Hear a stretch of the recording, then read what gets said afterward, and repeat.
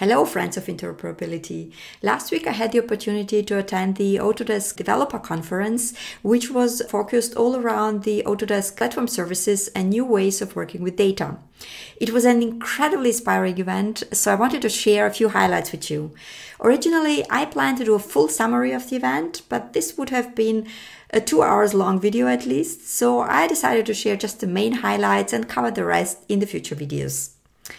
The DevCon was a 2-day conference that took place in Munich, and it's always special to have a global Autodesk event hosted in Europe. We also had many Autodesk executives and colleagues and attendees, of course, from all over the world, which really made this a very special event with an amazing agenda where each day was kicked off with a general session. Ben Cochran, the VP of Developer Enablement, opened the event by reminding us of the vast amount of data created every day, 2.5 exabyte or 2.5 million terabyte. So what do we do with this data? The sad truth is it remains largely unused. So while this number continues to grow, we need to ensure that this data is meaningful and above all accessible so that it can be used in new AI-powered workflows. Shali Mushtaba, VP of Product Data at Autodesk, continued by elaborating that 1/3 of material on construction sites is wasted, while at the same time we have a 1/3 cost increase of these very same materials. On top of this, 1/3 of architects, engineers, and the construction workers are aging out of the workforce. This really shows the urgency of improving the way we work in AEC and ultimately also adopting AI workflows wherever we can.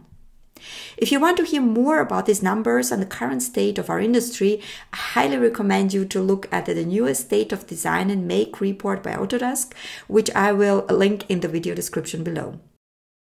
The Autodesk platform vision opens whole new ways of working and managing our data based on 3 approaches: granularity, interoperability, and accessibility, enabled by the Autodesk Data Model, Data Exchange, and of course the Data Access.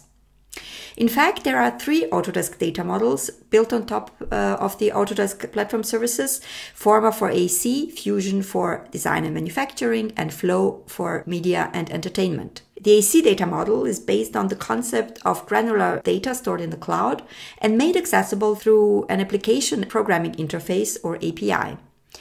This means also moving away from files and the limitations of file formats in general to a more open and interoperable way of working.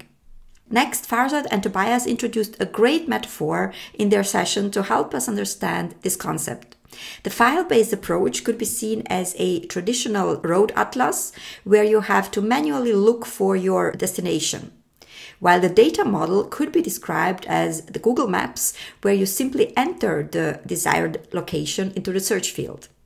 The data model enables multiple use cases such as design validation, live dashboards, model compare, and various custom workflows and integrations into other tools and services.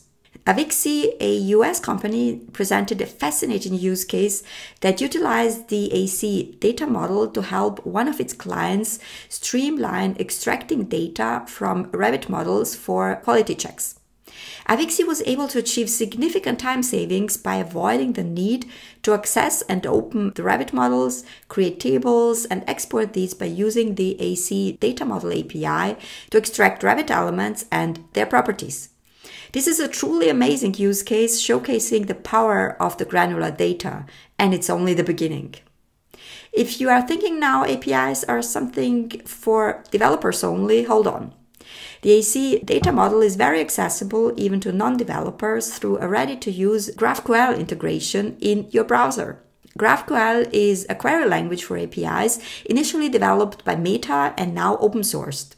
Using this interface, everyone can query data from a Revit model created with the version 2024 or later and stored on the Autodesk Construction Cloud. If you are interested in testing the data model yourself, go to aps.autodesk.com, click on Solutions, select Data Model, and follow the instructions to join the beta. Building up on top of this, Data Exchange enables interoperability between specific tools using dedicated plugins that exchange subsets of granular data. Farzad and Tobias again explained it with their Google Maps analogy. If you think of the data model as a Google Maps, then Data Exchange is basically the route planning, which gives you the information needed to go from A to B. Data Exchange enables workflows such as design validation and general exchange of data, but also the exchange of native model elements, as it is already possible for beams, for example, between Tekla and Revit. There is a bunch of data connectors currently under development, and you can try out most of them yourself if you join the beta.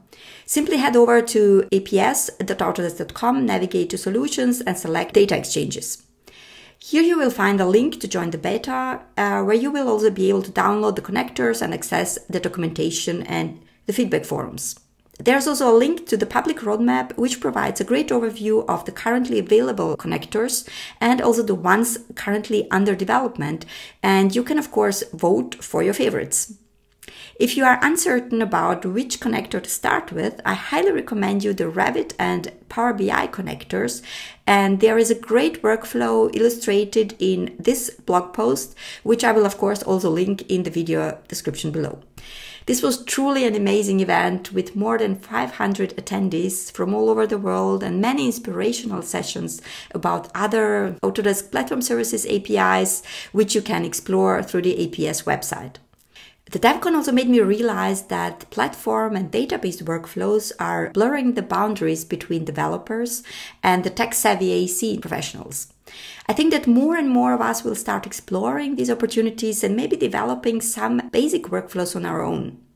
And I don't mean that we will all become developers, but it will be very helpful to understand these new APIs to improve the workflows and also to have better conversations with full-time developers.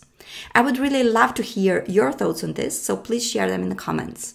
Would you be interested in seeing more videos about the AEC Data Model and Data Exchange and maybe how they relate to the other APIs? I really hope you are, because I'm afraid I'll be doing these videos in every case. See you soon.